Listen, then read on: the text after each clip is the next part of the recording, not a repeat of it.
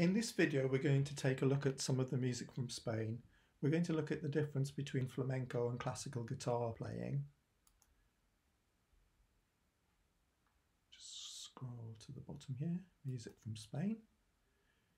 So flamenco is something that you may have heard of, especially if you've been on holiday to Spain. Flamenco is really three art forms in one. It's the song, what the singer sings, the baile, the dance, and the toque, the guitar playing. Flamenco is the music that has been around for a few hundred years, and it developed in southern Spain in a region called Andalusia, which has had a mix of people from lots of different parts of the world travel there over centuries, over thousands of years, including people from Arabic countries and what they call the Gitanos, who are Gypsy and Romana people. Cante is the song. The verses are like poems. They can be freely flowing or follow strict rhythm patterns called compás. The dancers make sounds with their feet and also with wooden instruments called castanets. Arms are used a lot above the head and around the body. The verses of the songs are like poems. They can be freely flowing or follow strict rhythm patterns called compás. Quite often the rhythms are clapped as well. That's called palmas, as in the palm of your hand. They can be very complicated rhythms, and they don't follow simple 4-beat patterns like many of the songs that you may know. They're quite often 12-beat patterns. The baile, the dancers make sounds with their feet and also with wooden instruments called castanets that they click. The arms are used a lot above the head and around the body. And the dancers have spectacular, brightly coloured dresses that flow as they move. The flamenco guitar is slightly smaller and lighter than the classical guitar. It's made from lighter woods. And the main technique or way of playing is called rasgueiro, where the fingers strum a chord at a time, flicking across the strings straight after each other.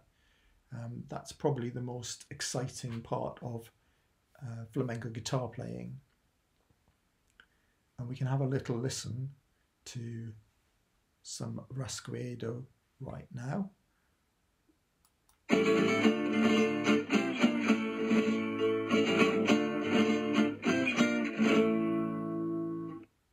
The right hand fingers strum a chord in turn, close together. Can you hear it at the points marked with the red bracket? I'll play it one more time.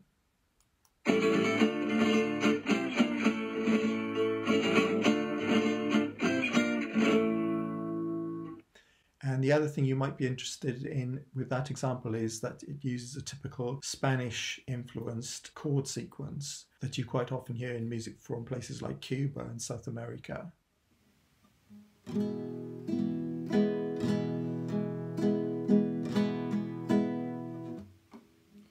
Here are some basic flamenco guitar right hand techniques. So I'm going to hold this bottom string with my thumb, and then I can use my nails of each finger to play the strings. I can play them on the downstroke and the upstroke.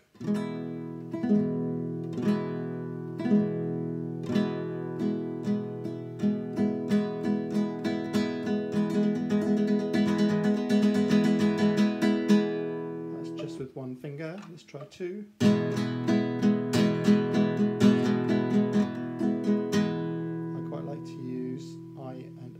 Well.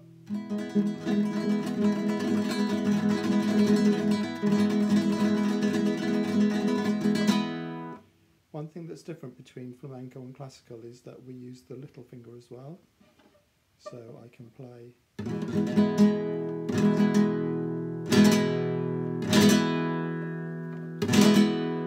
And I'm kind of putting my fingers up into the palm of my hand and flicking them out, or just letting them flow out.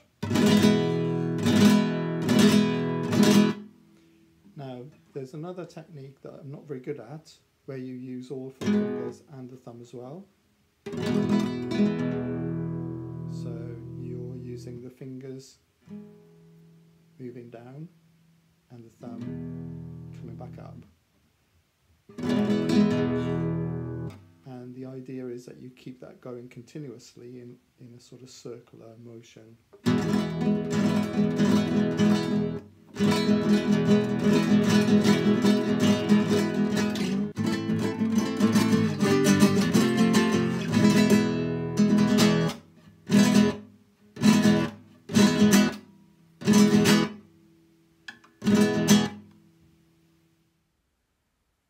So what is this pattern? We've got individual letters in this one. Let's have a listen.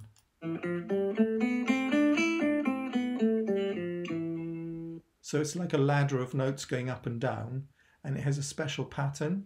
It's called a mode. There are lots of different types of modes that have different characteristics. And this one is called the Phrygian mode. Modes come from ancient Greece. They have ancient Greek. They have Greek sounding names.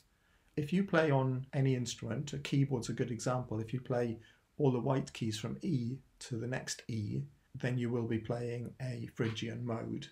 And if you use that, E as the key note, the most important note that you keep coming back to, or you end on, often start on, then you can use these notes to make tunes that sound like they're Spanish.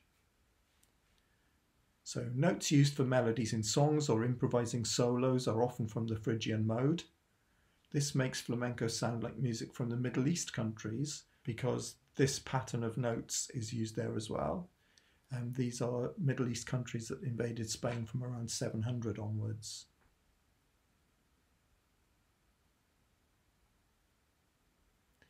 What's this?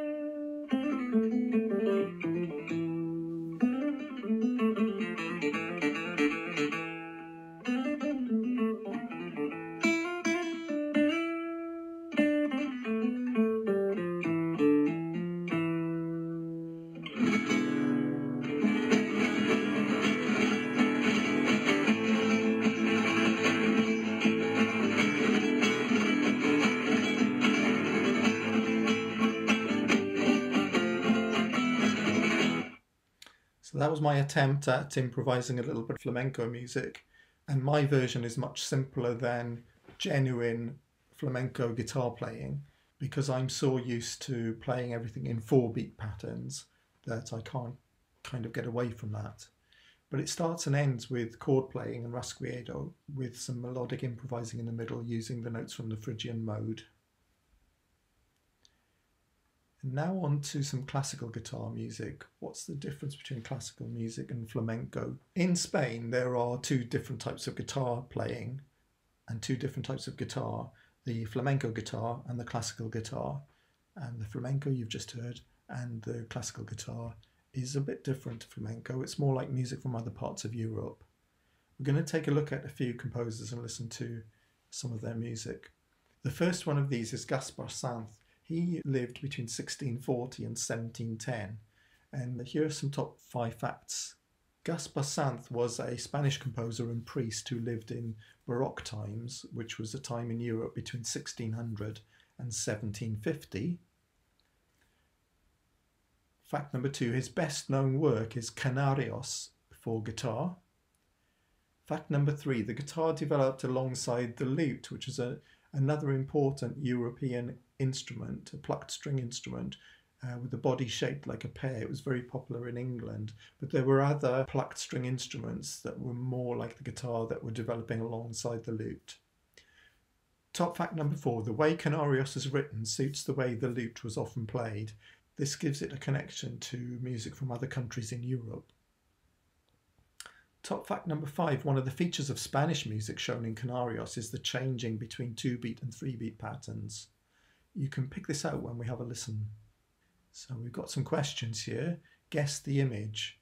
So let's take this first image here of some music written down a long time ago. So do we think it's guitar tab for a modern rock song? Or do we think it's a copy of the original score of Canarios by Gaspar Sanz?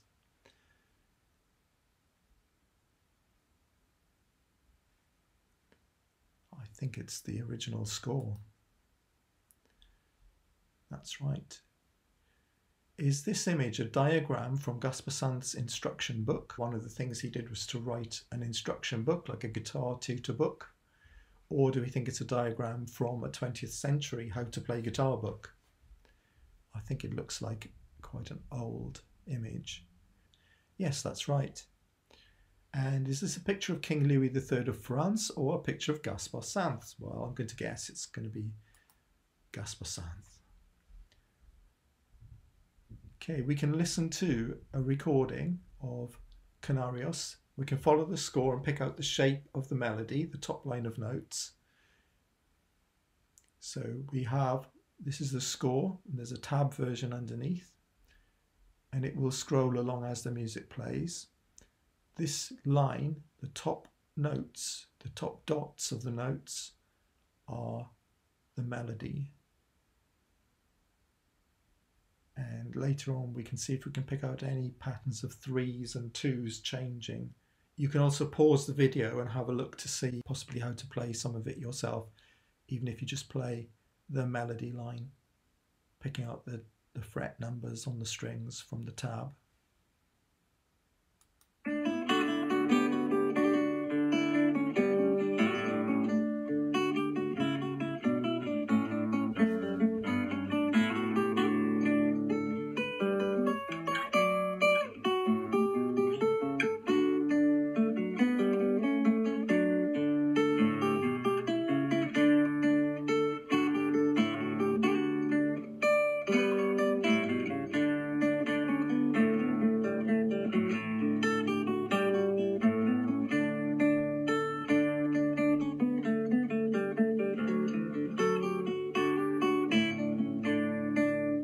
And I'm going to leave it to you if you want to rewind it a second time and listen to pick out the bass notes, the bottom line with the stems going down, these notes here.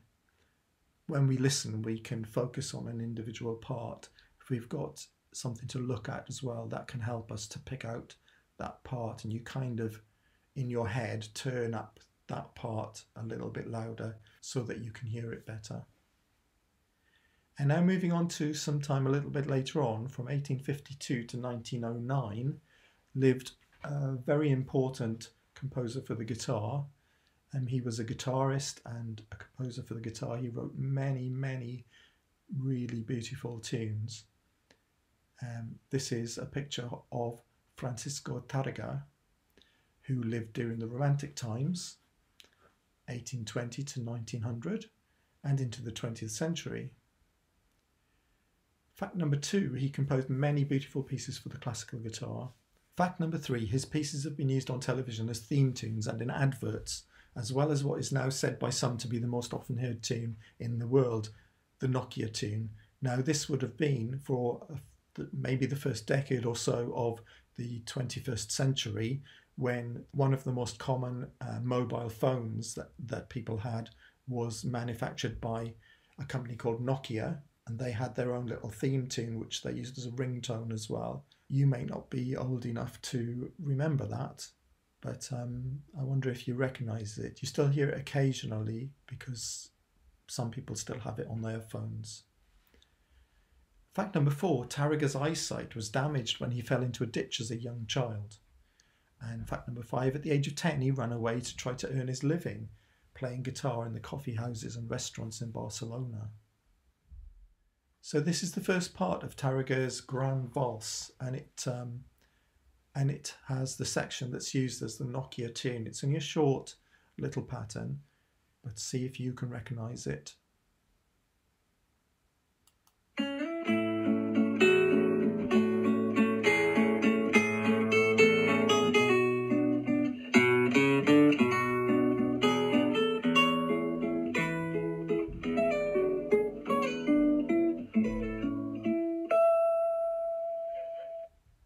So the little theme that was the Nokia ringtone was just the end, the last 4 bars, and here is another version of it, just those 4 bars. You can see that it's divided up into 3 patterns that follow the same rhythm, but different notes, and the pattern gets lower each time. Let's have a listen to this version.